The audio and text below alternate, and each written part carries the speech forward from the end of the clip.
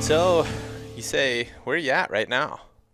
I'm in Minnesota right now. I'm waiting for my buddy to fly in from Florida. He's stuck in Texas. He missed his connecting flight, and then they had thunderstorms. And we're gonna hunt Minnesota and Iowa, hop around a little bit if he ever shows up. I've been sitting here in this parking lot since last night. Well, Seriously? I did. Yeah, well, I did go ride around this morning and listen for goblin, and heard about five of them, I guess, different spots. So we got some targets to go after. Nice. I think this is officially the first year of my life where I've made it this long and not heard actual gobble. So, Is it that's a starting to little green? depressing. Is it starting to green up out there in Colorado? Yeah, it is. I was just noticing the tree outside's got some green leaves on it. The grass is real green, and it rained yesterday a lot, like more than I typically see, because I'm usually not around this time of the year. But it Yeah, was you're on the raining, turkey tour yeah, typically. usually. But yeah, I was enjoying listening to the rain actually last night. That was kind of cool, and it not actually just being snow is nice Yeah, too. So it's we're getting crazy. I there. mean, it's greening up here. Grass is green, and we've had days of 80s, close to 90, and then it got cool again. And I just drove down the road when I was listening for gobblers this morning. In the ditches, there's still snow in the ditches, and I'm like, how does that not melted by now? Yeah, it's But crazy. Yeah, up in the mountains, I can still see it looks like there's quite a bit of snow. But like my dad went hunting last weekend, and it was snowing on him. I think the first day it was snowing, and then the next day it was just crystal clear. But you got all that fresh snow. It's pretty funny. He saw gobbler tracks and strut marks in the snow, which is just not typical for me. Not the yeah, type of hunting I want to be doing, but yeah, that's me. This year, for some reason, I typically don't have a problem going hunting in cold and snow. I went and hunted that one year with my recurve, it was like 8 degrees or 10 degrees or something. But this year, we'd had such a long, cold winter in Minnesota. It started snowing in November, and the mm, snow didn't melt until earlier this month. And I was so sick of it that I had a chance to go out to Nebraska to hunt, and I stayed home. I was like, hmm I was like, I had a coworker wanted to go on vacation. I said, man, go on vacation. I'm gonna stay around here and work. I am not going out there turkey hunting in cold snow. I've dealt with it long enough. I'm not going to have any fun. And if I'm not having fun, I'm not going to go out there.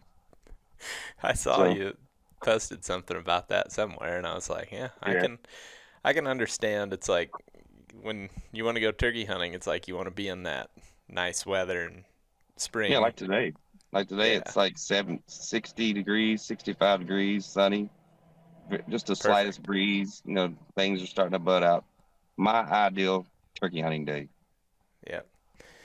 Yeah, I like that mid 60 to upper 60s temperature seems like it's about perfect as long as you don't have wind or anything too Oh yeah. extreme. So, I guess today I don't really know all the things that I want to talk about, but I guess the thing that I definitely feel a lot of times when I'm hunting is I start thinking about real specific things when I'm actually out hunting. Like you start noticing a trend or something maybe that you're doing this year that you weren't doing last year, something you switched up. And I guess to start, is there anything since you've been hunting that pops into your mind that's something that stands out that you've been thinking about a lot or trying to pay extra attention to or anything in particular? No, I'm basically hunting the way I've always hunted. I'm going out there trying to roost birds in the evening. I'm trying to locate them in the morning. I'm just moving in to get close to them and setting up. Um, I have hunted a lot less this year, and I can't go into a whole lot of details about why, but I've got a side project I'm working on, so it's eating up a lot of my time and money. Mm-hmm. And so I've only hunted 6 days this season. Normally I'm at like 20 days by now or more. Mm-hmm. But I've been very fortunate. I think I've hunted a total, well, up until the last 2 days that I hunted. Prior to that, I'd hunted a total of 9 days or 9 hours and we killed four gobblers. So even on the days that I've hunted, I've only been out there for a couple hours each day. So I feel like I haven't hunted at all, is what it feels like. But I just That's been very fortunate this year, so not a whole lot of changes. Just being very lucky, and the birds are coming in and working to the call pretty good. that's pretty sweet. I feel like some years are just like that, and then others aren't. But it's nice when you get that little run where things are falling in your favor Yeah, consistently. I hope it's not changing for the bad because I hunted day 5 and 6, and I put on almost 20 miles or just over 20 miles of hiking, and we were hearing birds, but as soon as they hit the ground, they disappeared, and we hiked and hiked and just trying to line call here and there and strike a bird, and they just wouldn't talk. And after 2 days of doing all that hiking, my legs gave out. I was like, I don't know. I don't know what's up with these birds, but I'm hoping it's going to change today and tomorrow and the next day while we're hunting here in the Midwest. Something that I think about a lot, and I feel like we've talked about before, and I think that I probably heard you say on some of your turkey calling videos, is you have a lot of tutorials about calling, but you have, at least in the past, talked about your opinion of all those extra little calls aren't necessarily the important ones. What calls are the ones that are important to you that you feel like, as somebody that's getting into turkey calling or wanting to improve their calling, what should they focus on and what should they maybe put on the back burner until they figure those things out? Yeah, if someone asked me what calls would I, if I had to only choose a couple, it would be a yelp and cutting. Cutting really does wonders. I mean, and a Jake yelp would be a close third, or second or whatever. Um, obviously you want to yelp to the birds, but cutting a lot of time I've had so much success with cutting and like aggressive cutting, like just throw some yelps in there and string it out on uh long series of calling or cutting. Even if he's gobbling, just keep cutting on top of him, and especially if I can get working with a hen doing that. I've had so many birds that were off in the distance that would come in quickly when me and another hen would get to working. And then like I said, the Jake help, man, that thing there's bailed me out of many situations where gobblers with hens or just gobblers that are hung up, and then you throw in some Jake yelps. Especially if I hear a Jake with the gobblers, then I ignore the gobblers. I start concentrating on the Jakes and Jake yelping to them. Just like if I hear hens with gobblers, I ignore the gobblers, start concentrating on the hens because the gobblers are going to follow that other bird, you know. And so if you can convince them to come in, you'll drag them with you, with them a lot of times. I like the yelping and cutting as well. I feel that there's a lot of things that I do when I practice all the time, like purring and clucking and some of those more subtle calls. But I know it was you that said to me or on a video one time, like all those things are things that turkeys are doing in close proximity to each other. If he's already there, hopefully I've shot him at that Yeah, point. So yeah, I really like that, and that's really stuck with me. And I feel the same way as far as when my calling, I feel like got better. I was just incorporating a lot more cutting into it, and I'm constantly trying to get better at faster cutting or whatever to keep a turkey fired up. It seems like when you find that lone turkey and you just hit him hard and you can really get him gobbling and just almost just shut up and let him come in looking, that's when I've had the best luck calling. And it yeah, seems simple, but you kind of have to have that confidence in the field to let that rip, I think. yeah. And back to what you were saying about the soft talk. Soft talk is good, especially if you're in tight with a bird. The clucking and purring. I think we've discussed this before. If you just need the bird to move a few yards out from behind cover or step a couple yards closer. But for the most part, I wouldn't be so concerned with getting that down to sounding, like a real turkey. I would concentrate on your other calls. The more important calls I would consider yelping and cutting, those sort of things. Because, like you said, and I think like I've said, if they get to the point where they're hearing that soft stuff, the clucks and purrs, I should be shooting them unless there's something obstructing them.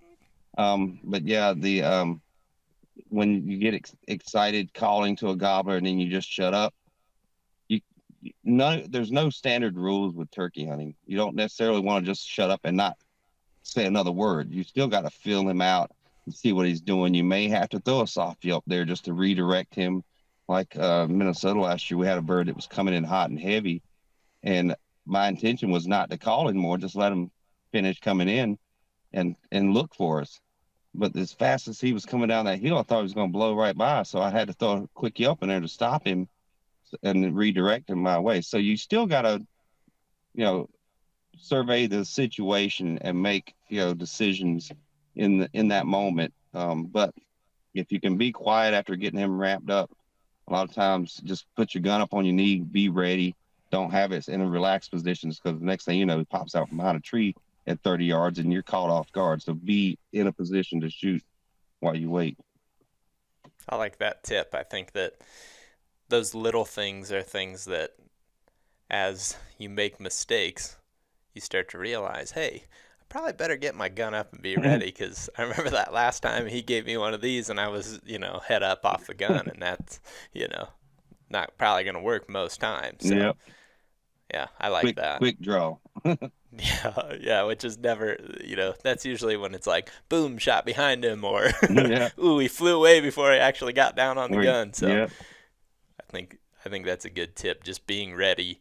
Even if you can't hear anything or he hasn't gobbled, I think that's especially the time that you want to be ready because he could pop up and be in a direction where, you know, if you're down on your gun, you may not have to do much, even though he may not give you much time before he tries to get out. Yep. And sometimes I've had it almost cost me before where I knew there was a bird within 100 yards of me, and he was gobbling his head off, and then he went quiet, and so I assumed he was coming in, and I put my gun up on my knee, and I was right down the barrel. Basically, all I needed to do was close my eye and look through the red dot or something, and I sat there for 30 minutes straight, just like that. And you're talking about, things starting to ache, Yeah. and I finally said, "Okay." A crow flew over, real loud. He didn't gobble. I said, "Okay, he's not in the area." I lowered my gun and started messing with the camera, and then and like moments later I hear and I'm like, oh gosh, he's right here. And I had to, get my gun up without him seeing. Thankfully he stepped behind some brush where I could get my gun up, and I ended up shooting him. But it just goes to show that, I mean, you're sitting there and you do what you thought was right, and it still almost cost me not getting a shot because I didn't give it, another couple more minutes maybe. Hmm. They're so unpredictable sometimes. Yeah, for sure. I think one question that came up from uh, you talking about mimicking the other turkeys that he's with, because I just told somebody the other day my opinion on the matter, but I'd be curious if you have a different opinion. So I was having a conversation about getting the hen fired up. It's like a very common thing you hear um, with turkey talk. It's like, well, if he's with a hen, you try to make her mad, piss her off, or whatever, and she's gonna come in. But that's generally where the conversation ends. It's like, oh yeah, we'll just do that. And I guess I think in the perfect world, yes, if you can get her fired up and you can start communicating back with her and bring her to you, that's ultimately going to be, what is going to pull him in. Because otherwise, if he's with her, he's probably not just going to leave her to come to you. Yep. Yep.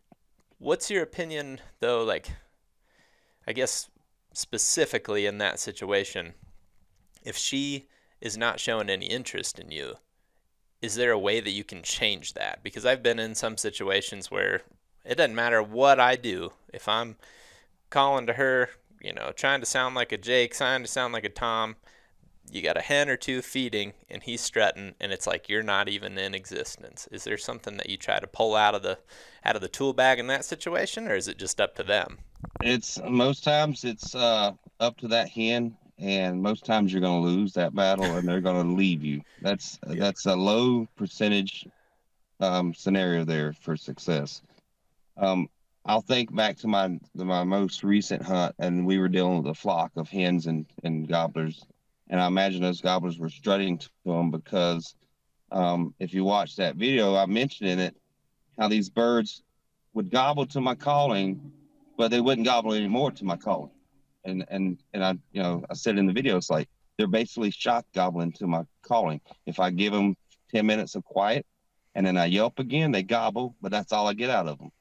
So that tells me that they're probably just sitting there strutting to the hens. Now, these birds were in one location, not moving a whole lot.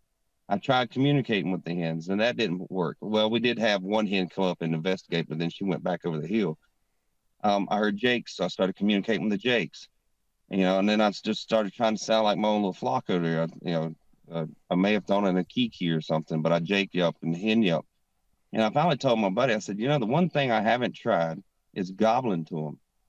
They think there's another flock over here, but they're content with it being hens and jakes, maybe jennies and jakes. And so I gobbled, and boy, they lit up. I mean, the gobblers gobbled, the hens started yelp, yelp, yelp.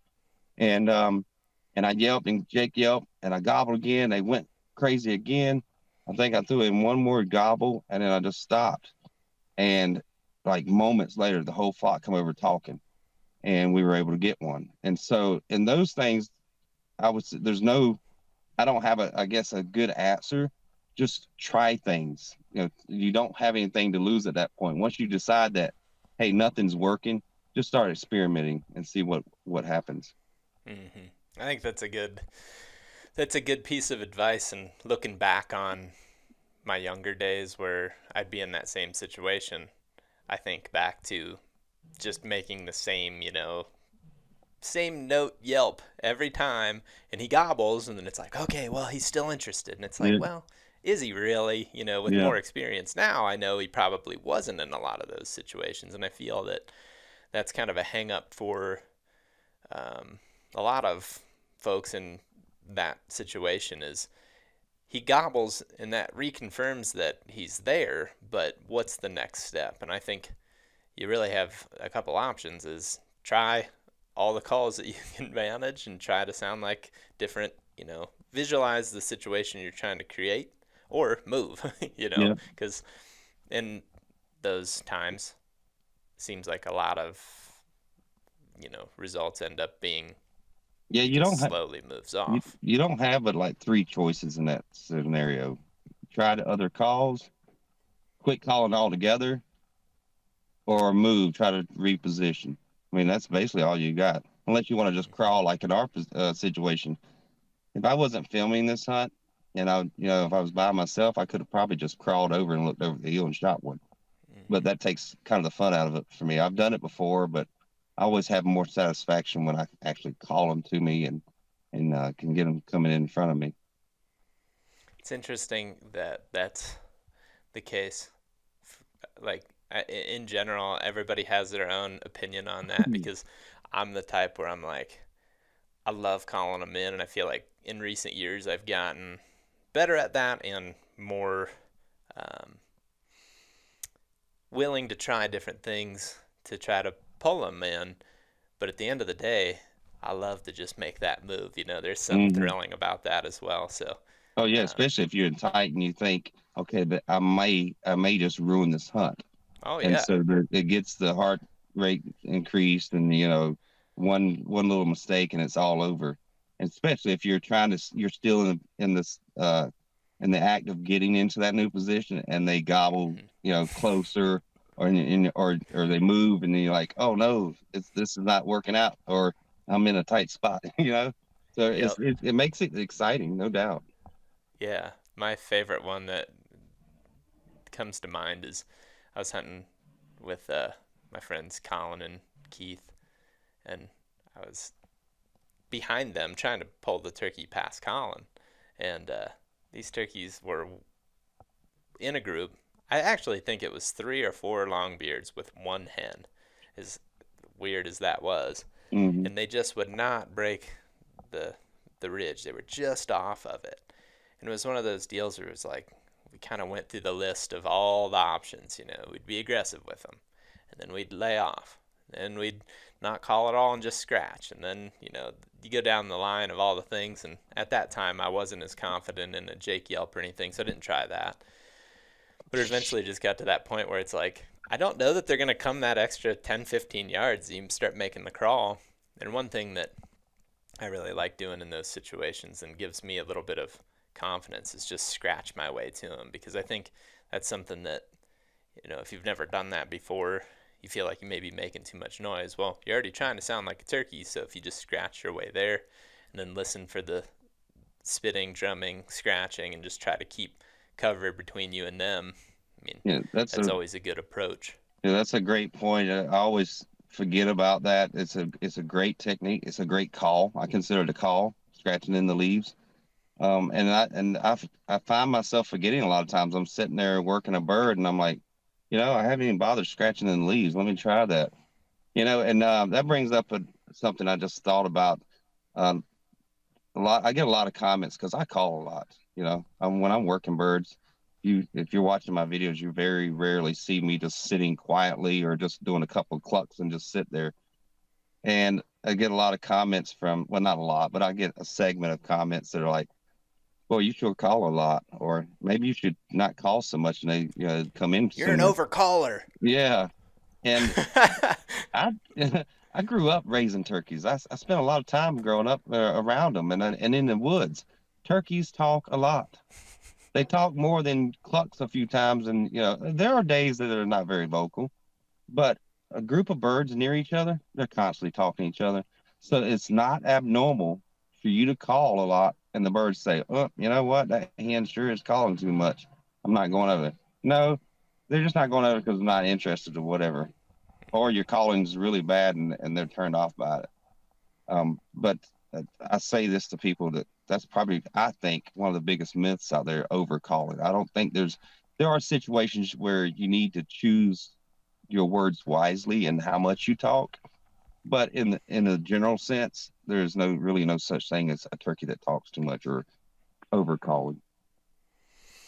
I think that the only situations where I switch up my calling to being more subtle is where I've witnessed many people hunting the same turkeys. Like there's been particular public land, especially some of the stuff that I've hunted in Ohio, or I know the Hmm. same thing was the case in Pennsylvania, where there's these really visible turkeys and they're getting called to, people are just sloppily pulling in, hitting the same call over and over, or kind of general sounds, I guess. And I've noticed that pushing turkeys away. I've watched it happen before, but I don't necessarily disagree that you can overcall. I think that's like situational. I think being aware of that is important. So Yeah, like, that go go ahead, ahead. go ahead.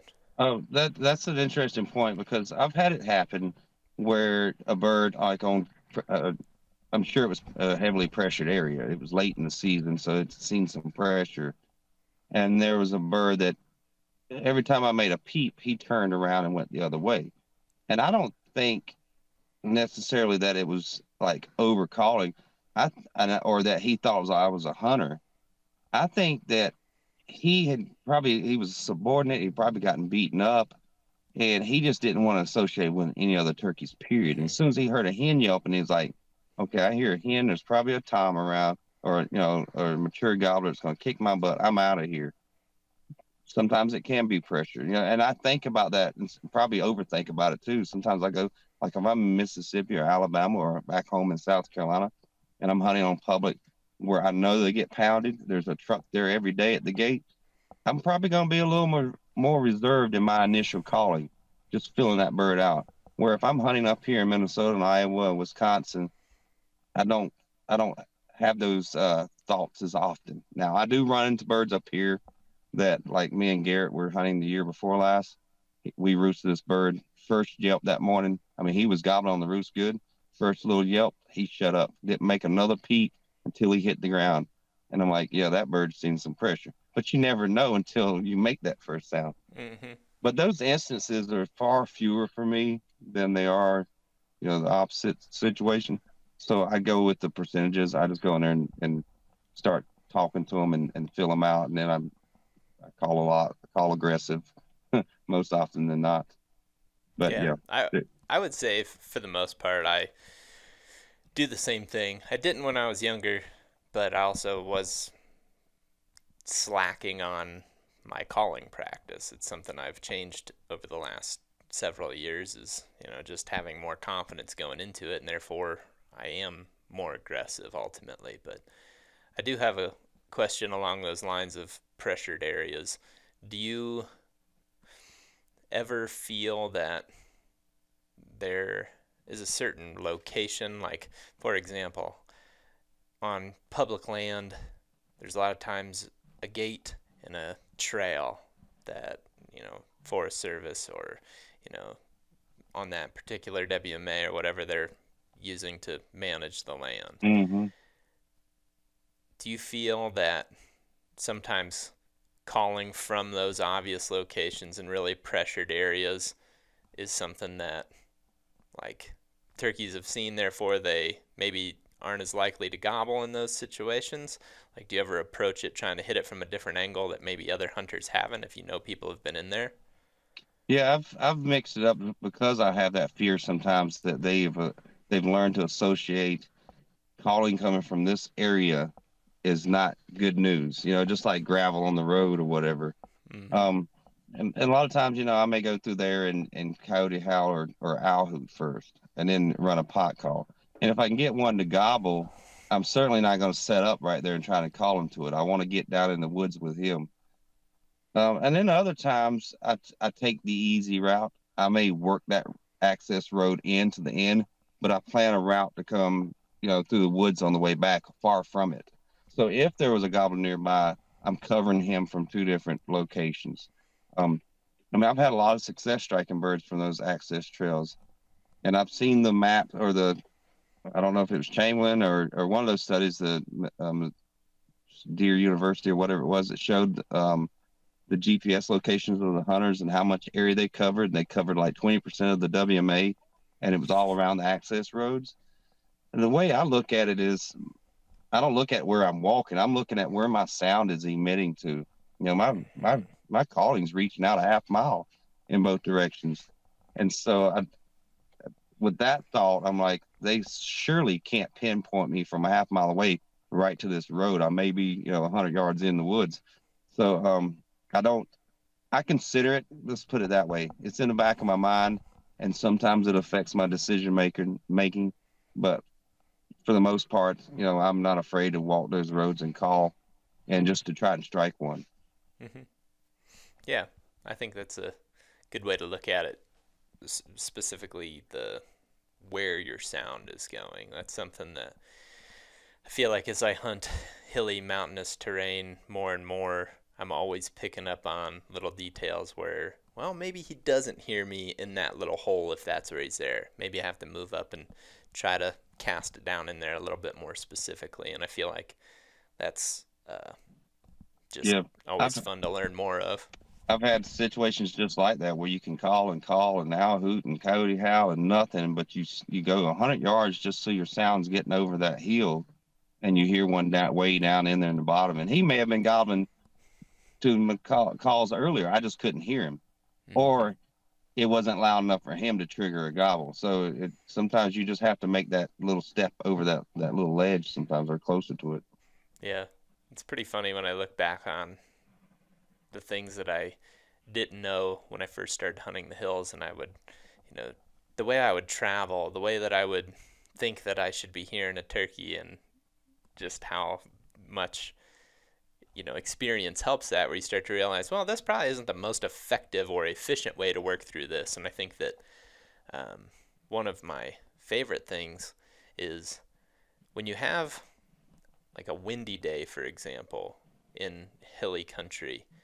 I kind of like that sometimes, especially if it keeps people out of the woods, because I feel like you can kind of anticipate how turkeys are going to avoid that wind. If you got a lot of terrain, they're probably going to be tucked on the downwind side of that. So a lot of times I just completely scratch, like, well, I'm not going to look on the upwind side of the hill as much unless I need to. But like, if I'm going to create a route through this, I may just specifically target one side of the ridge, where on another day where it's calm, I wouldn't have that same approach. But Yeah, I'm the same way. I don't have any proof of this, but I have a theory that turkeys, even though they have these big holes in the side of their head for ears, that you would think it would cause the same issue. Like when it's really windy, you can't hear anything. All you hear in your ears is whoosh. and you're trying to turn and cut the wind so you can get the right angle to hear.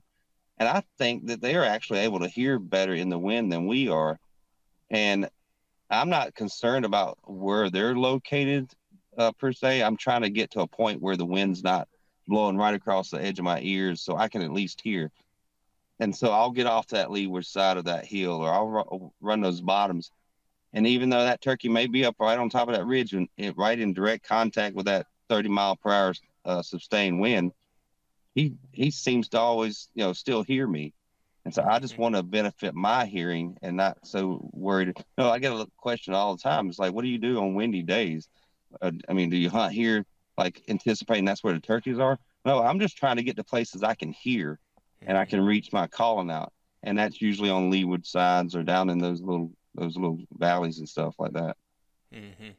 Yeah, it's like if you have terrain, you're way better off getting just 20 yards down the hill than you are standing up on the top, even though on that calm day, you may be better off to be right at the tip top where you can hear 360. Yeah, yeah, On that windy day, it's a lot of times worth it just to drop down in there. And I've found too on super windy days, that's where you'll find sometimes that turkey that he'll go all the way to the very bottom. And I feel like that's something in really cut up terrain with a whole bunch of, fingers and secondary ridges and stuff like that. yeah. It's like, That's kind of one of the things I do a lot is run those valleys right in the mm-hmm, bottom. That 20 miles of hiking I told you about, it was really windy on one of those days. It was breezy one day and really windy the next, and we just ran those valleys.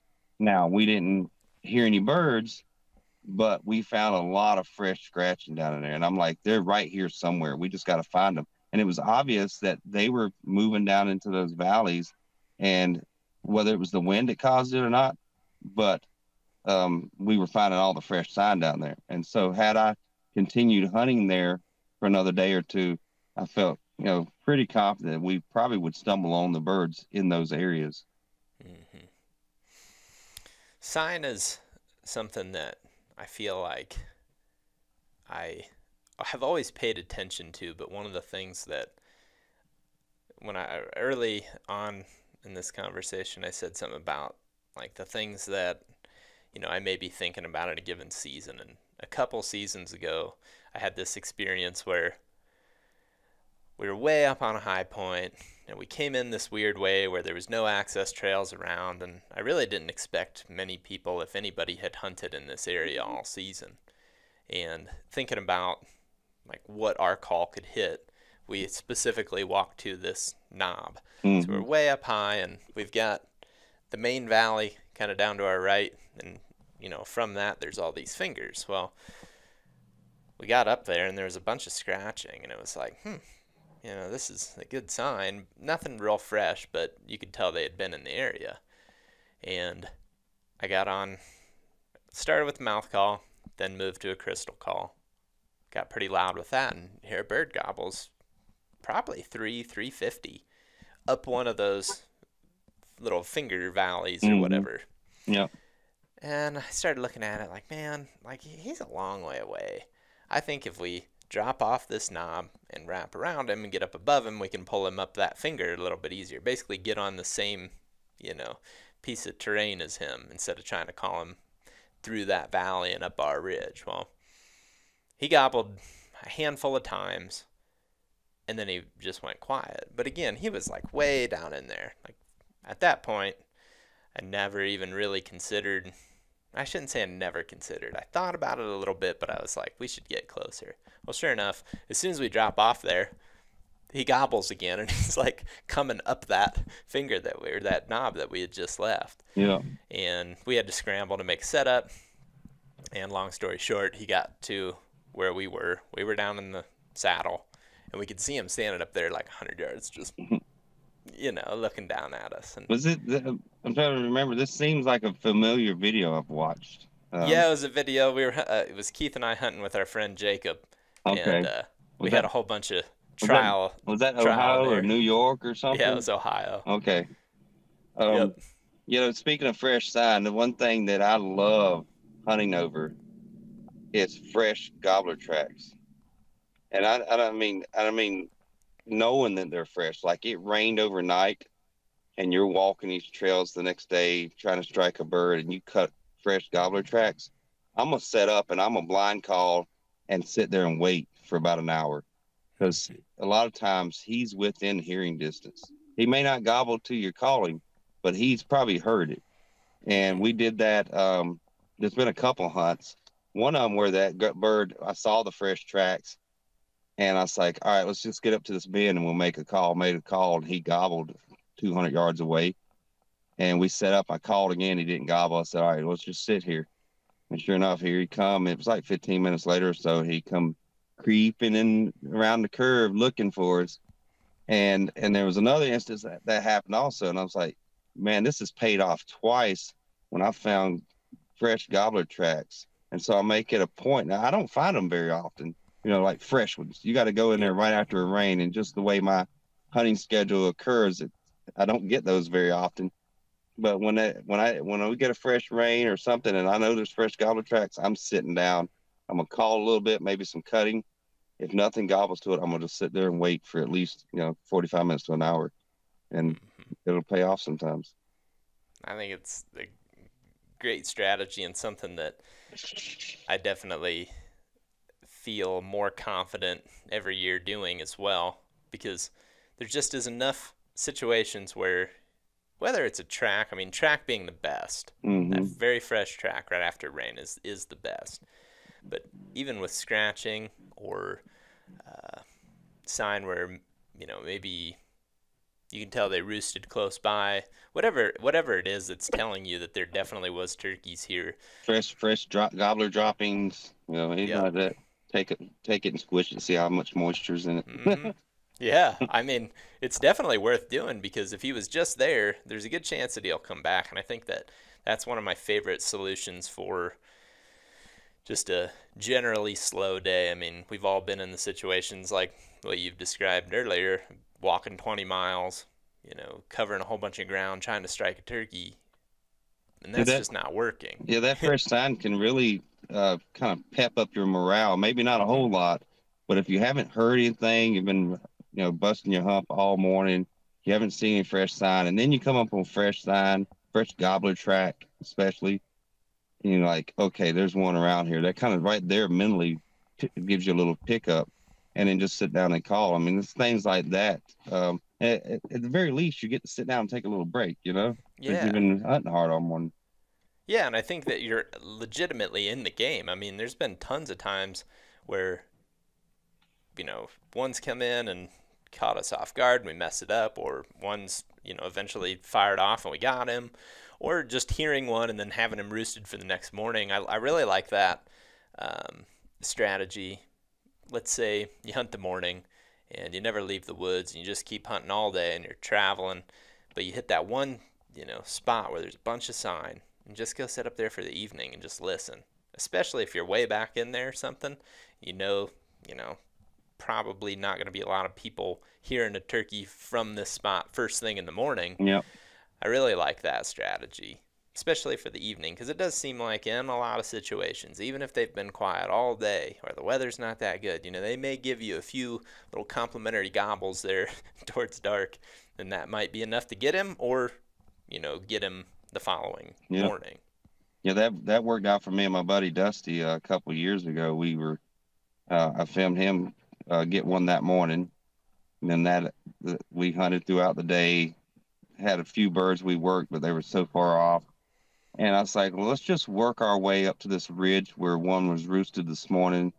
We're walking call, and then we'll get there and we'll just sit down and prepare for roosting time. And something may come in.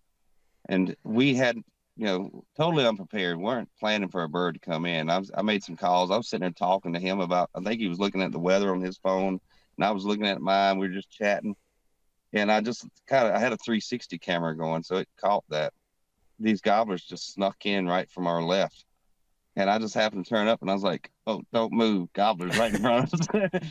And totally wasn't expecting that to happen, but we were in a spot that we knew birds were at that morning. Went there just to finish out the day, and it worked out. Birds came in, they heard us, never made a peep, just walked in. Yep.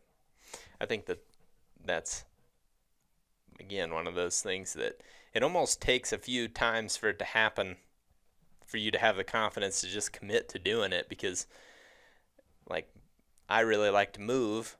So I'll get caught up in like, well, it's like I want to try to find one that's gobbling. I want to try to find one that's Yeah. gobbling, but sometimes you just gotta, you know, It's cut your losses and relax. yeah. Speaking of how your hunting techniques and how your strategies have changed since when you first started. I don't know how you hunted when you first started, but my idea of hunting, I guess from reading magazines and stuff growing up, was to sit in one spot and make some calls and just wait. And Hmm. after a couple hours, if that didn't pan out, walk 400 yards this way, sit down again, make some calls and wait. And I killed birds that way. But man, it was boring to some degree.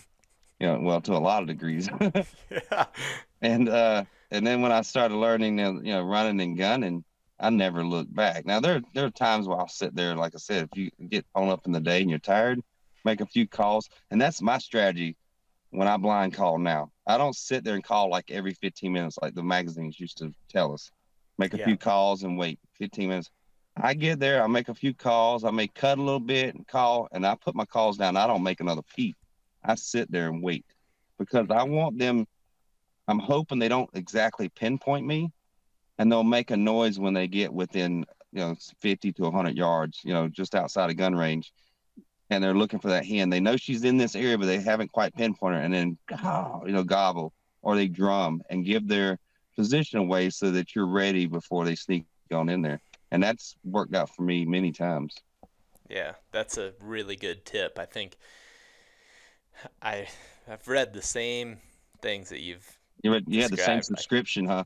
exactly. It's like you want to, purr and cluck and, keep it really basic and just do that every 15 minutes or so. And it's like, I mean, maybe, but I also really like the same strategy that you have is hit them hard, lay off, and then just be patient. Because there's a lot of times it seems like that turkey that maybe is the subordinate turkey, he maybe hears it. And this is how I visualize. Tell Yeah, me if you I'm think. visualizing the same way. I know exactly Yeah, where it's you're going like with this. he's kind of standing there scratching. He hears you call pretty aggressive, and he's like, and then nobody gobbles, and Yeah, he's like, he starts to get a little bit of confidence about him, he's and then like, 10 minutes later, bow, he gobbles, and then now you're in the game, and I think that that happens a lot where we hit a call and then nothing happens, and 10 minutes later. So even when running and gunning, sometimes I'll get to those positions where I know my call's really going a long way, and I'll do that same thing. Especially if I can get up on a high point where I can hear a lot, or I feel that it's pretty realistic that a hen has been in that area, and maybe she would be doing the same thing where she's like, "Hey, is anybody around?" And then she just goes back to feeding. You hit some calls like that. yeah, Listen, you never know. He may just crack off across the valley or something, and now you're in the game. Where yeah. I if you envision just I envisioned it exactly like you said. I'll sit there and make some calls, and the thoughts that go through my head is there's a subordinate out there that heard me, and he's like, okay, I'm gonna sneak on in and check this hen out, or there's that older bird that knows better than to talk, and he may come in. So in both situations, you're probably gonna get a bird that's gonna sneak in quietly.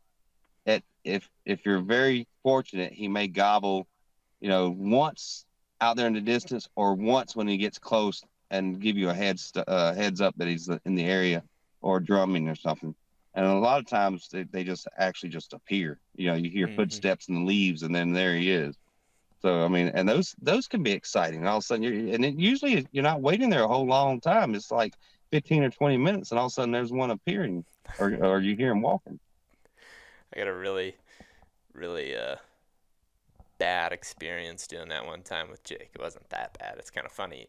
It was even funny in the moment, but we were sneaking our way into this piece of public. We were in Mississippi, and there was a good ways back in there. There was a high knob, and it was a generally flat area. But from that position, we felt like we could hear a lot, and we felt like it would be a good place to just hang out midday. Well, sure enough, we sit down.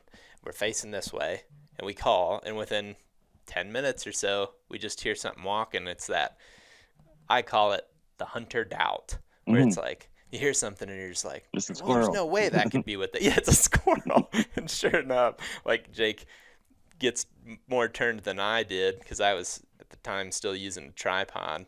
This is exactly one of the reasons I'm anti tripod for filming hunts. If you don't film hunts, you got nothing to worry about. But I'm all handheld if I can be. And sure enough, there he is, Tom, right behind us. But Jake was on this side of me, so I was between him and the turkey, and he Yeah. got away. But If I'm filming, classic. yeah, back on your, I hate to change the subject, but that No. made me think about it when I was filming that my buddy last week. I carry my camera with the tripod just so I can set it up and get static shots like audio or like the moon or whatever. But when I'm filming somebody, I'm like you, because you're gonna get all contorted sometimes. You like, and like in his situation, I'm filming over his shoulder, and the birds came off to a right. He had this. I asked him, I was like, "Can you shoot left hand?" He's like, "Yep." I said, "Okay." As soon as he goes behind something, you swap. He swaps his gun. I'm turned like this. Tripod, you never would have unless you pick up the whole tripod. So I understand that part. A little divergent there, but Dude, I like that though. I mean, you're gonna get hung up in situations, and it doesn't matter if you're talking filming or hunting. yeah. And it brings up a really good topic and little promotion for your reels and TikToks you're making these days, dude. I laughed so much at that one that you made where you're filming behind you Oh and then yeah. you do the roll over and then snap to it's Jason Bourne. That's so funny. If Man, you have not watched that, you should watch I it. felt so old and out of shape when I did that too. I was like, look how slow I'm moving. I watched it back. And I guess that's what made it so funny. It's like that's Jason Bourne. It's like a big big donut rolling around on the hill there. Dude, that's hilarious. So You'll love my newest reel when you get off here, the one with me shooting my Mossberg. yeah, I'll check it out. It's not actually me shooting it, but it's just a funny reel.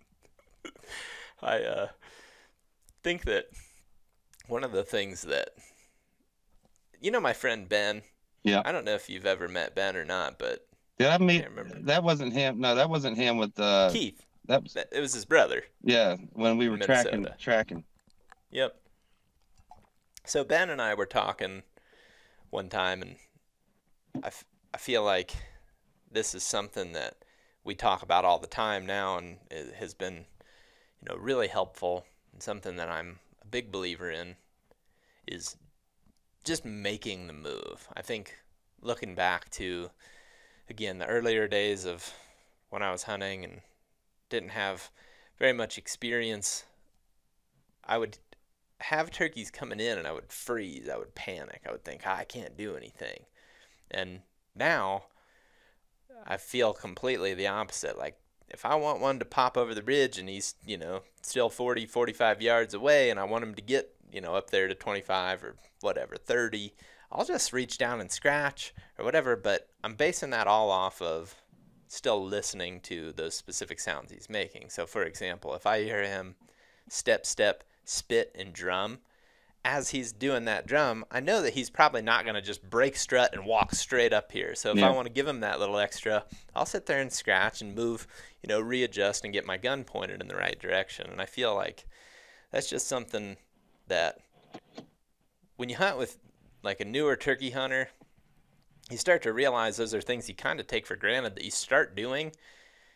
And it may be turn all the way on the backside of the tree or roll around your camera tripod or whatever. It's like You you have to make the move though, yeah, because otherwise he's gonna pop his head up and bust you. So it's yeah, like I'd rather make the move and risk it than get busted yeah, for you're not not going to get making the the move. shot. You're not going to get the shot if you don't make the move. And the only thing that can hurt is you bump them making the move, or you may not bump them. I mean, I listened to you describe yourself, and it sounds so much like me because early on I was afraid to make moves, and now I move so much. And it seems like I'm so careless in my movements and stuff out in the woods on the videos. And I get a Yep. lot of comments about it. Man, you would never get away with that in Mississippi. And I'm like, no, I would get away with it because I've learned through experience what I can get away with. The one that I shot earlier this year where I saw him be bopping across the ridge, and and then he disappeared. But then he gobbled, and just from his sound, I knew he was over the lip of that ridge enough. That's why I knew I could roll out from behind under my tripod and get away with that. Now, Hmm. take me when I was 16 or 17, put me in that same situation. I never would have been facing behind me left-handed. When he gobbled the first time, I would have just froze and been sitting there like, okay, I hope you walk by me, you know? But now, I've learned to judge distances, sounds, where they're coming from, um, brush, everything. The turkey's behavior, what he's probably going to do just by reading his body language. And you've obviously gone through the same stages I have, go from being frantic to more relaxed, and you know what you can get away with as you get more experience. I like what you said about feeling like it could be perceived as careless because I was talking about scratching. That's a situation where I know if I saw myself do that, if I could go back 10 years and take, myself at that experience level and show, that guy what I'm doing now with the Yeah, scratching, it'd be like, what are you doing? You can't do that. You're never going to get away with that. But it really is just about like understanding and relating sounds that they're making to what they may or may not be able to see because yeah, of what they're yeah. doing. They're telling on themselves with things they do, and Hmm. man, I wish I could go back to when I was 14 or 15 and tell my 14-year-old self everything I know. Well, Yep. I'd kill 1,000 gobblers by now. Yeah. it, it really is funny how it takes the experience to like get, one of the things that I feel and I battle with this podcast specifically is when talking hunting strategy, at the end of every conversation, it's like you just got to keep trying. You got to just keep trying new things because until you do something that's different or, outside of the norm of what you typically do, you don't really know what the result will be. Whether it's good or bad, you have to try something to learn. And I feel that, it's easier to when you're younger to feel that there's not going to be a next time or like this Yeah, is the best opportunity. I can't blow it, so I'm not going to try it on this time, maybe next time. yeah. But then That's you never really pull the trigger. That's actually a good point for anyone that's new or young turkey hunter or new turkey hunter is what you just said. There may not be a next time. And so then you push the issue, you push the envelope, you make shots you shouldn't. Hmm. As I got more experience and got older, I don't take, those questionable shots. Like recently I had a bird behind me for a half hour and I could see his head, and there was brush in the way, and I probably could have popped right through that brush with my gunshot, and may have killed him. Good probability. But I've killed enough gobblers in my life, and I've been in enough situations. Plus, this was like day one, and I'm like, there'll probably be other opportunities. And so that gets a lot of people in a lot of trouble where they'll miss, and then that's the worst feeling. I'd rather pass one and know that I had the opportunity than to shoot and they run off. And man, that used to get to me bad when I was younger. I mean, for like a week or two straight, I just moped around like, man, I can't believe reliving that shot in my head. Now, if Yep. now I've missed so many times in my life that I don't even give it a second thought. Yeah, it is funny though, because like I really do think back to younger days, and the hunter doubt is truly a huge hang up for a lot of people. Is you just think, well, there's no way that could really be happening, or there's no way I could get away with that, or you down in yourself that there will be a next time. You think that, oh, this is the only time I'm going to see this big tom or this big buck or whatever it may be. So then, like you said, you force the issue, Hmm. make a bad shot or whatever. But I think as you get older, you get more experience, you realize, okay, there is going to be other awesome experiences where the turkey comes in. You just, start to get a little bit of relaxation. And that's not to say that guys like you and I still don't have heart rate going through the roof. Oh Your yeah, head, the heart beats pounding in your ears as the turkey's coming up. Like, I mean, listen to our wireless mics in these hunts, and that's true. yeah. Go back and watch that video of me with that bird behind me up on the ridge, the Jason Bourne one.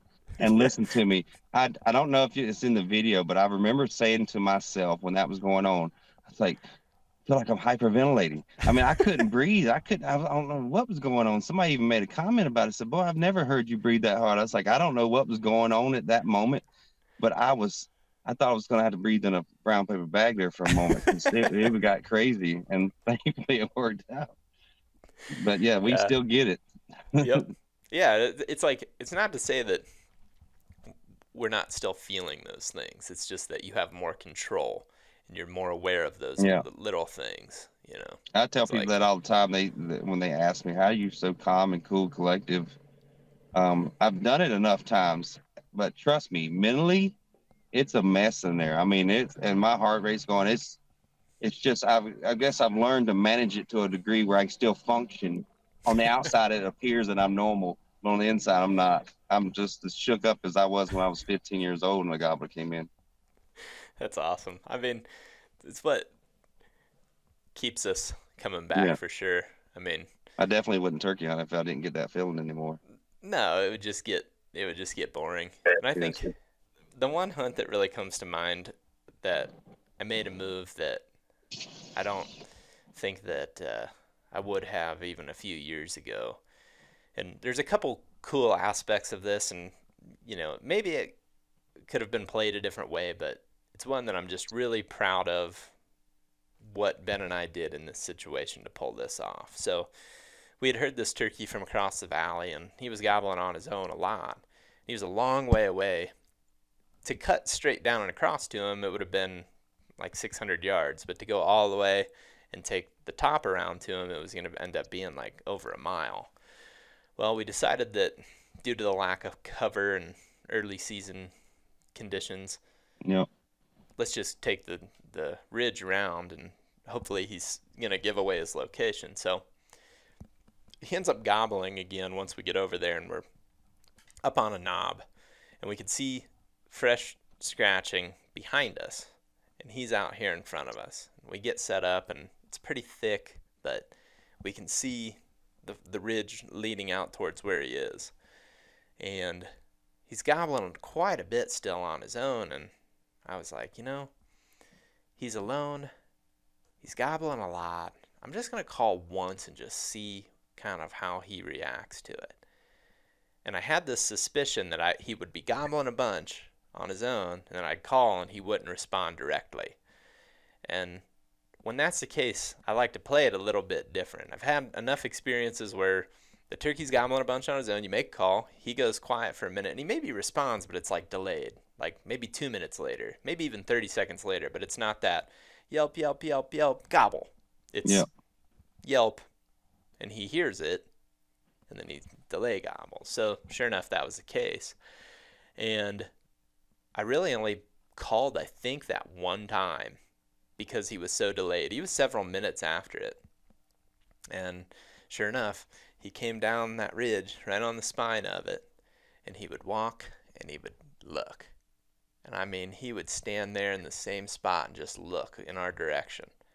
And every time he'd get behind a tree or something, I'd give it a scratch.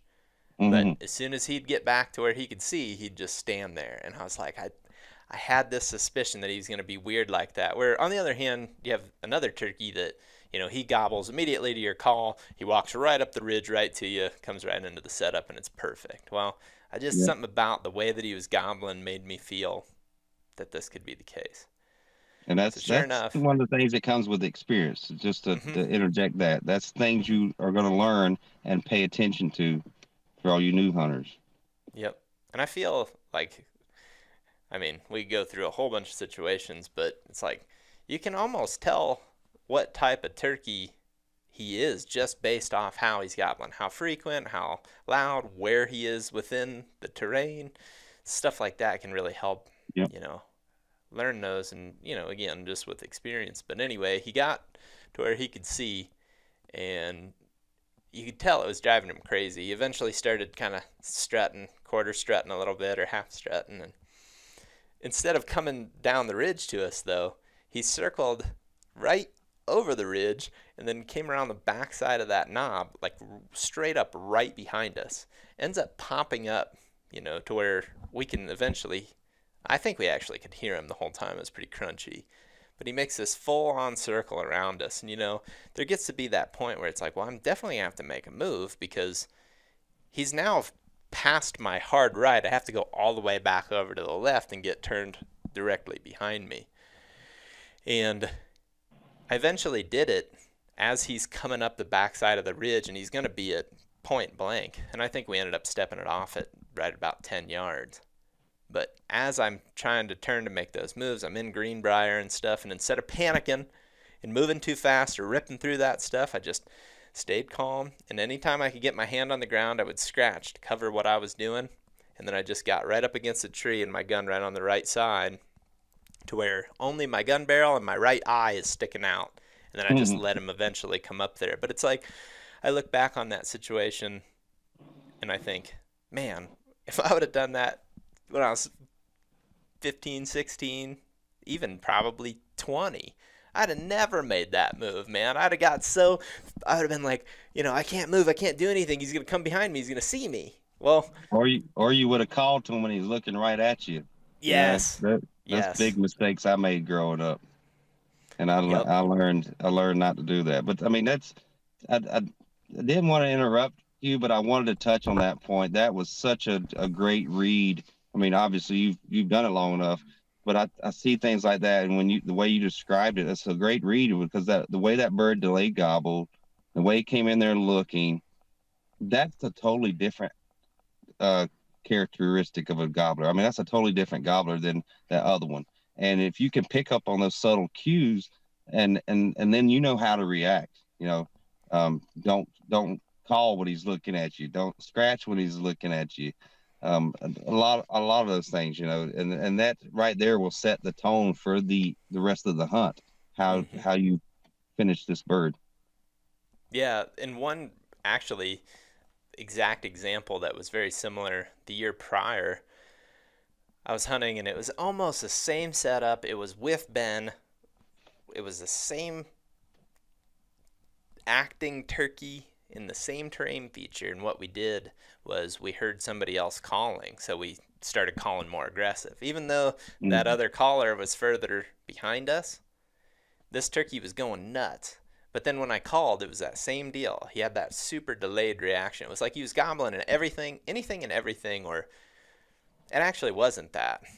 So, what is also interesting about that individual, in my opinion, and I think that, you know, you could be listening to this and think I'm totally full of it, but I'd be curious of your opinion, Shane. So, that turkey, a lot of times, he's not gobbling at something, he's doing it on his own time. Like, he's not gobbling at the crow, he's gobbling, just whenever at nothing. He's just making that It's like decision. if you would play a recording of his gobble on repeat, and then other sounds are going on, so you just associated that, okay, he gobbled to the crow, even though it wasn't immediately after.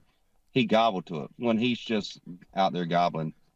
Is that Hmm. what you're saying? Yeah, yeah. He's just doing it randomly, very frequently, but it's like on his own time, where he's not just shot gobbling at the crow. Now, on the other hand, there's the turkey that he goes stands way up high, and he gobbles, and every time like you call or a crow flies over, a woodpecker goes over, he gobbles to it directly after it. Where this guy, on the other hand, kind of the one that I now tend to play differently, is just gobbling a lot, but it's not really at anything in particular. He specifically does not gobble right after the call or the crow or the woodpecker. He's just doing it on his own time.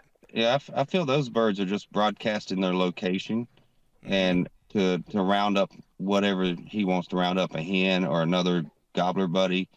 Which Mm-hmm. just reminded me, I want to talk about this real quick because while it's Yeah. in my head. I had a buddy call me the other day, and he's like, "Man, there's this gobbler I've been trying to hunt, and he gobbles, he flies down, and he gobbles his head off, but he goes away, and he's going away, and it's like 2 days in a row, he's just gobbling his head off, but he doesn't care about hens or anything, and he's just gobbling." And I told him, I said, I believe now this may not be right, but he may be looking for a buddy that got shot because I've had that exact situation. I've got video, and I told him, I said, I should put a little video together of footage of this gobbler, and we could identify him by his beard. He had a little spriggly little beard. What he was running with three other gobblers the day before. We shot one of them. The next day, he's just gobbling his head off, and then he comes into view. We're on this field. He comes into view, he gobbles. He's got the other gobbler tagging along with him, and he's just ignoring us. And he's just gobbling and gobbling. He goes on by and he goes up the ridge behind us, goes away, just gobbling. And I told my buddy I was hunting with, I said, he's looking for his buddy that you shot yesterday. I mean, Hmm.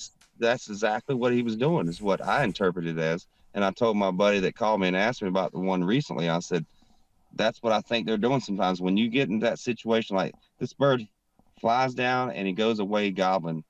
It's hunting season, especially on public land. Birds are getting shot, and they have, Yeah. you see them running in pairs of twos or threes. One of their buddies gets shot, man. They looking for him, just like a poult looking for his mama, you know. Yep. And I so that's one scenario I wanted to touch on. It just made me think about it. That so if you ever get flustered, like man, they gobble and go away from him, that could be the reason. So maybe gobble to him. Yeah. Yeah, that's a good point.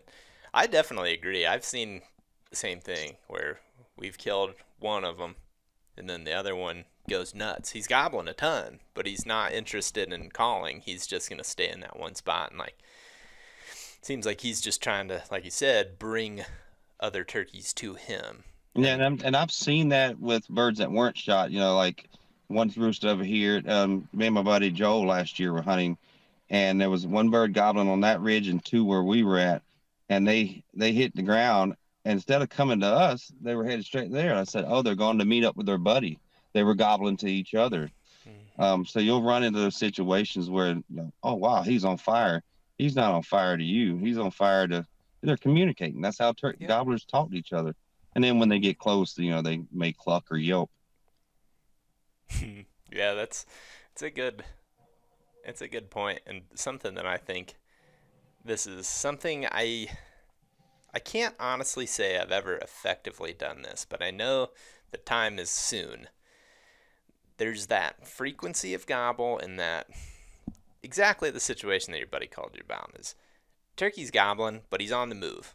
And a lot of times I've seen too where that same turkey, you'll get right into a position where you're like, all right, I'm on a, you know, on another turkey, it would work perfect. He'd come right up the ridge and it would be, an ideal situation.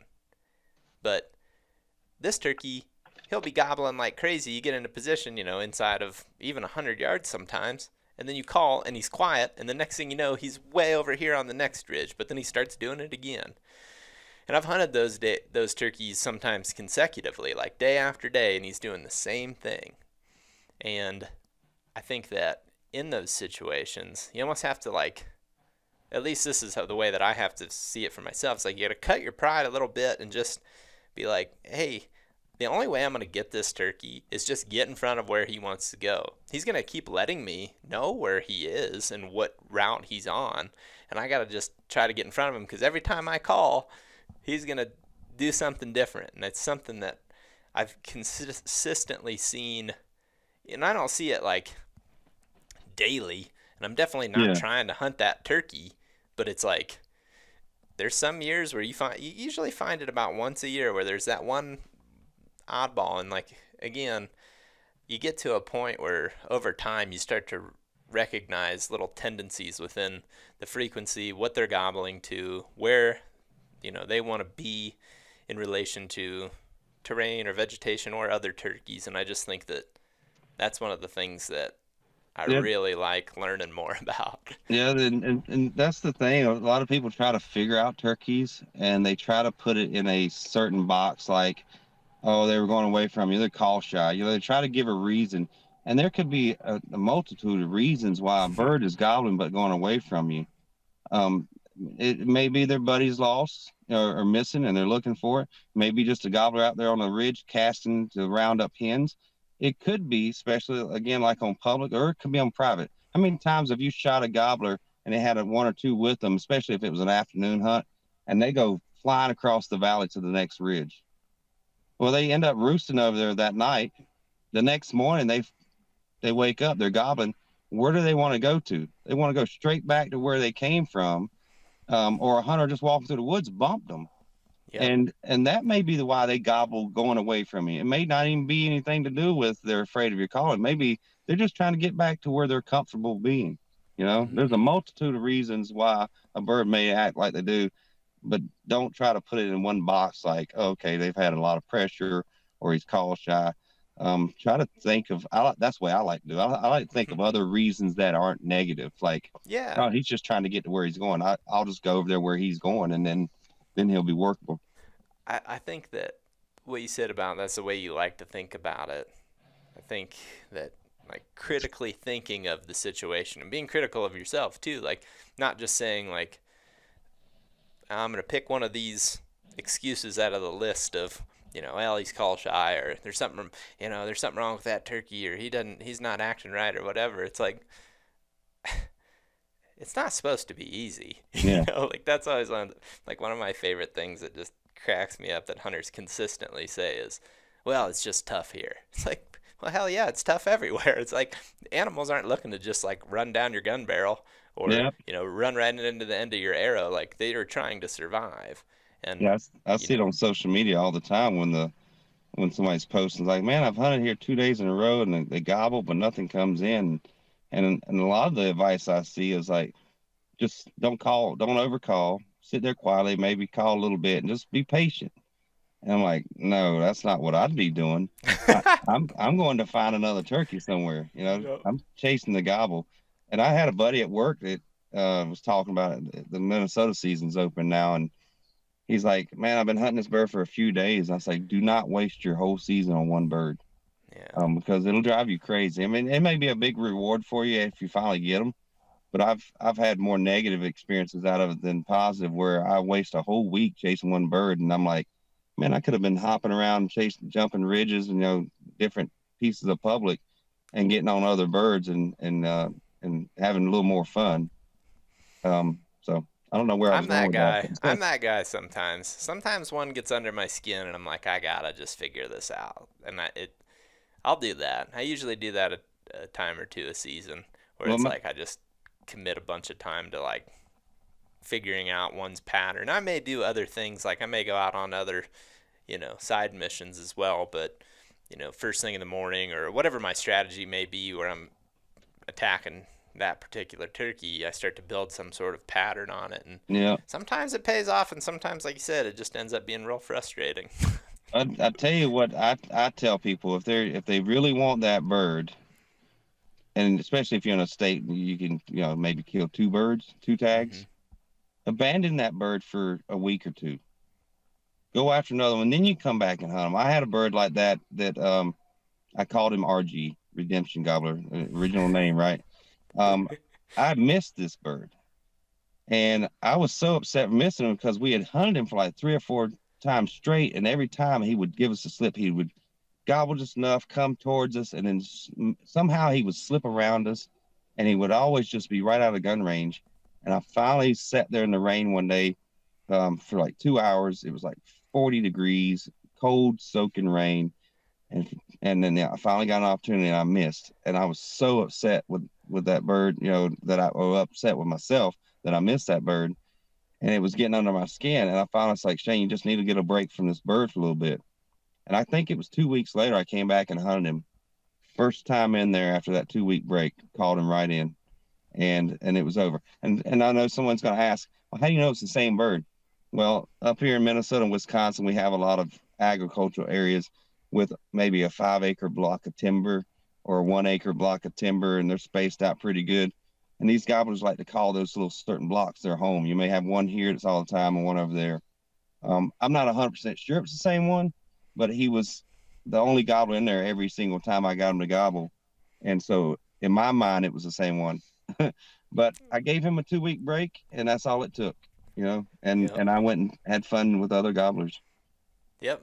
I think that like that's definitely a good strategy. And on the other hand, the one thing that I've accidentally got myself into, which again has helped me in some situations, and one in particular was in Maryland where Keith and I kept making this same mistake day in and day out, where we'd get to where we could hear this one turkey that was roosted in a good spot, but by the time we get to him, sure enough, he'd be gone, or he'd be with hens, and we could never get him to gobble again, and we'd end up, moving on and trying to find something else. But over time, we started to put a pattern together, and it was like 3 days in a row that we'd hunted in that area that he had been roosted right on that same little ridge, and we'd kind of learned a route in to where we felt like it was a safe route to the location that he was roosted. And we actually tried to roost him the night before. We tried to even get into a position where we may hear him fly up. Well, sure enough, we didn't hear anything. And we were like, man, like, should we just take the risk and just try to get in there in the morning? Like, every day he's right there. And, like, while we didn't hear him tonight, maybe he didn't gobble, which apparently was the case. And maybe we just couldn't hear him fly up from where we were. So we got up super early and we crawled right to, like, we had just pinned him day in and day out. Just like what you always say with the triangulation, Yeah, it's like yeah. we're pinning him every day, and it's like the pin isn't, by the end of it, 3 days, like, you're within 20, 30 yards of the trees. And even if you're pinning it from 400 yards away, it's like at a certain point, you start to nail that down. Well, we're crawling into that spot, and it's still dark, and we're like army crawling in the dark, and all of a sudden, pow, he gobbles right above us. Oh, And I thought he did pow. I thought somebody shot him. no, no. He gobbles right above us, and it's like, okay, he's in here. It's working. And we end up getting set up, and he flew down, started to kind of work away from us, and called and scratched, and he came back and got him. But that was one of those deals where it was like every day, though, we just chipped away at a little bit more info on what he was doing, and it ultimately led us to be able to take that huge risk. I mean, we got up extremely early, crawled in there real early, like took so much time, used no lights, nothing. Just we're taking incredible caution to get in there, and ultimately it paid off. But it was all because of just like chipping away at it. Now, Yeah. do I want to do that every day of the season? To your point, no. But that was one of those ones where it's like it starts to get under your skin a little bit, and it's like we got to do something about this. Sorry, I was looking at my charging, make sure my phone was charging. Oh, that's all good, I, dude. I was listening. I was just, if you see me doing this, trying to see the percentage and what it was doing. Um, That's all good. yeah, I've got one under my skin now, and he wasn't under my skin until I got back to this area. Um, Last year I hunted this bird. Me and Garrett Prawl had roosted him, Hmm.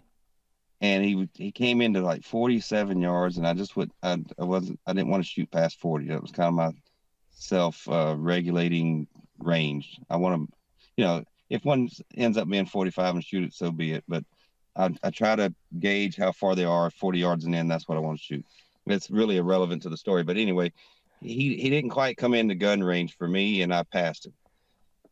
Then that evening, I didn't kill any birds that day. That evening, I went back to that same ridge, and I had the camera pointed up in that area where he roosted. And I was talking to one of my other cameras while my main camera zoomed up on that ridge. And I didn't realize at the time, while I'm talking, he pitches up right in frame and lands on that limb, right? And I should have been able to see him from where I was standing, like a couple hundred yards away. And as I'm talking I can hear myself in the background talking. He goes across the limb, and there's like a big pine tree there, and he gets in behind it, and it blocks his view. And so I look up there, and I'm like, well, he may or may not be up there yet. I said, let me owl hoot or whatever. So I owl hoot. Well, he's still up there shifting around trying to get settled on the limb, so he ignored the owl hoot. Well, a little while later, he got settled, and I owl hoot and he gobbled. I said, oh, he's up on that ridge somewhere. Had I reviewed my footage that night, I would have seen exactly where he was at. And he was pretty close to where he roosted last time. But anyway, I went there and got into what I thought was the right position. And it was. The bird, he flew down the next morning. I never made a peep. I was just going based off my one experience with him where he flew down the side of the hill and he took this route. And sure enough, he walked, that same route. Now, I did make a few soft yelps and bring him up the hill a couple steps towards me. And I ended up missing that bird. Found out my red dot was off by like 4 feet. And I hit it, way off from him. So it didn't even hit him. And I think it's the same bird I called in, a half hour to an hour later when I was heading out of there, because he gobbled in the direction he flew, and I called him back in. and I didn't take the shot because I wasn't quite sure he'd stepped on across the public boundary. Mhm. I know I'm rambling a little bit, but anyway, I came back the next evening and he roosted there again in the same tree. And I know they say the birds don't use the same tree over and over. This bird, I could tell by his paintbrush beard, his big, I mean, it was, if not, there's triplets in there with the same beards. He was in basically the same exact tree. And we were going to go in there and hunt him the next morning. But I had a buddy come up and I said, I'm going to let you shoot him. I'm on video. We wake up that morning and it is like a tornado out here. I mean, it's lightning, hailing, and everything. I'm like, yeah, we're not going up that mountain in this mess. And I said, we'll just give him tomorrow. He's done roosted in the same spot every morning. And that evening, the weather cleared, and I went to roost him, and he didn't gobble. And we didn't hunt him the next morning. We didn't go up there that morning, just to, in case he may have just not been gobbling. We went after another one. Well, he filled his tag, and so I decided I'd go after him. So that evening, I tried to roost him, no gobble. Next morning, no gobble.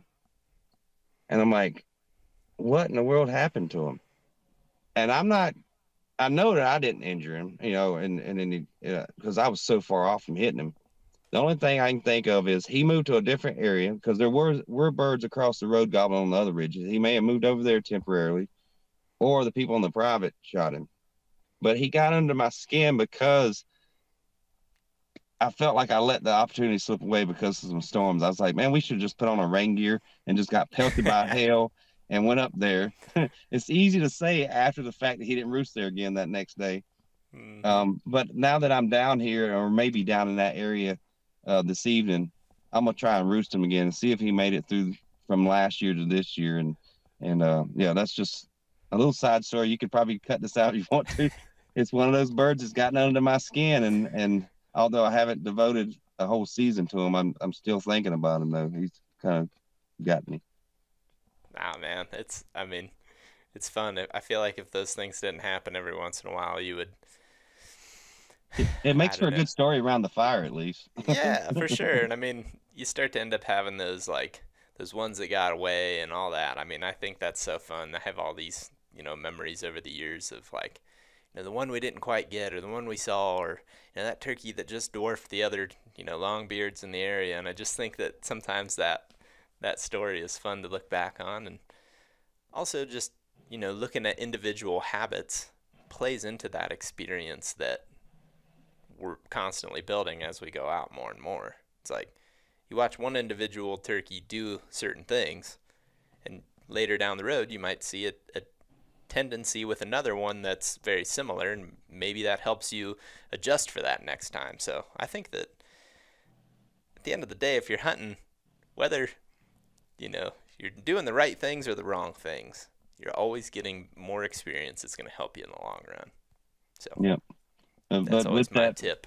yeah, with that tip though, I've had those tendencies that you see in a gobbler, and you kill that gobbler, and then another one shows up next year in that same area, and he starts to exhibit some of those tendencies, or you expect to see those same tendencies.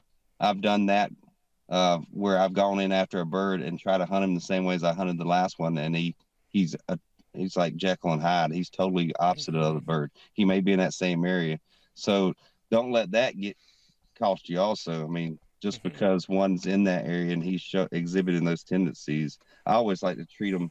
No, well, I'm guilty of treating them the same sometimes, but I try to remind myself that they're all individual birds and they're unpredictable on their own. Hmm. Yeah, I think that's probably one of the most fascinating things about them.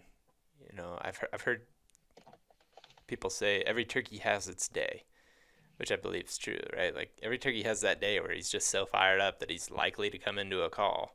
Maybe it's weather, maybe it has nothing to do with that, but every turkey has their day. But then on the other hand, there's a lot of days where they are pretty tough to get in front of, or they're gonna do weird stuff. They're gonna surprise you. I mean, it's like there's always those You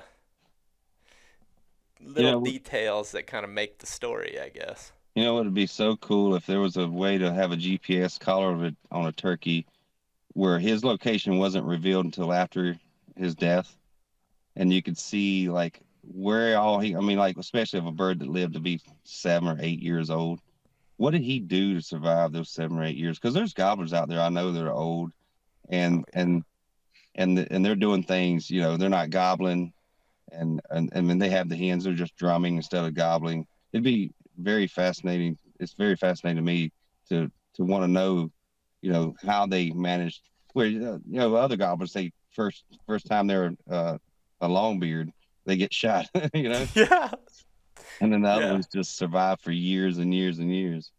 I bet that most of those times that when one makes it that long, somewhere along the lines, he had a buddy that he Yep. made a mistake with, and then he learned a lot from that He's like, mistake. not Where not letting that happen to me. yeah, That's why that's why I always tell people to shoot the looker, not the strutter. yes, Because seriously, when they come in, because you shoot that strutter, the looker's already like like he's paranoid about something. He's looking everywhere, and then you shoot the strutter right beside him. Now he's running out of screaming, you know. And then you call the next day to him, and he ain't coming back. It's like no, but I you shoot that looker, and the strutter's like, oh, okay. And he goes, he runs off or whatever. Next day he's gobbling again. You call him right in. And dude, that may not be good advice to save the population. yeah, dude, That's always been my motto. Shoot the looker, and then you'll be able to call the strutter in tomorrow. I was just just thinking of this when Jake posted that hunt with his friend Riley and Riley's son. I don't know if you watched that one yet, but they're youth hunting. Oh, the youth hunt, they're sitting right on that tree on the edge of the field. Yep. Yep, I And saw that. the one turkey comes in and he's all like, he's nervous from the beginning. Well, then the strutter gets shot, and that other one takes off running across the field, and they're high fiving or whatever. And I sent a Snapchat to my buddies and zoomed in to the turkey in the background, the other Tom running off, and just said, like, how the weirdest turkey of all time gets created. It's like that moment right there. Like, he's Yep. already nervous. Like, I already don't want to come in, but this guy Yeah. is. And then that guy gets shot. Now he's just like, okay, I'm never doing anything ever again. They just created that gobbler that you make one yelp and he shuts up for the rest of the day. That's Yeah, him. That's him running away. that's the weirdo over there. But I think that's pretty funny. All right, dude. Well, hey, I appreciate it. I feel like we should wrap this up. Not Yeah, because it's getting close to roosting time here in another hour. I got to get ready for that. not because I don't want to keep talking, but Yeah. the more we talk, then the more I'm gonna have to edit this up. So Yeah, you just remember to get rid of that one part. yeah, oh yeah, I will. I totally will. I don't know what Well, part you're talking about. I appreciate it, man, and I guess if you want, plug your channel. Oh, yes. Shane Simpson Hunting. That's the title everywhere. YouTube, website, on the internet. I don't know. TikTok, I guess you could type that in. I don't know if it'll take you there, but just go to YouTube and my website, and that's good enough. ShaneSimpsonHunting.com and Shane Simpson Hunting on YouTube. You won't be disappointed. Appreciate it, Shane. Good All right. luck roosting tonight. Hope Yeah, that thanks hope for that it having all me on, goes man. It well. was fun. Thanks for having me on. It was fun. Yeah, dude. I think it was probably a great way to wait for your buddy to get there from the airport. Well, let me know if you do any good in the morning. I'll send you a picture first thing if All right, you get dude. one. You'll be the first one to get one. All right. Talk to you later. Yeah, later.